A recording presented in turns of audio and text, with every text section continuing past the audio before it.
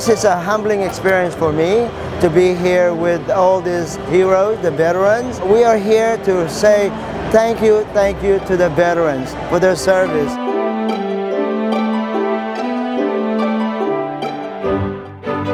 I had back surgery at 17 from a car accident, so I was never able to join. This is kind of my way of giving back and still being a part of the military community.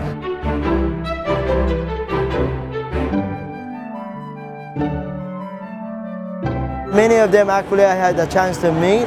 They were crying. One of them said, "That's my friend," and they're on the wall. He was supposed to be in my wedding, and instead he went into a combat and never did come back.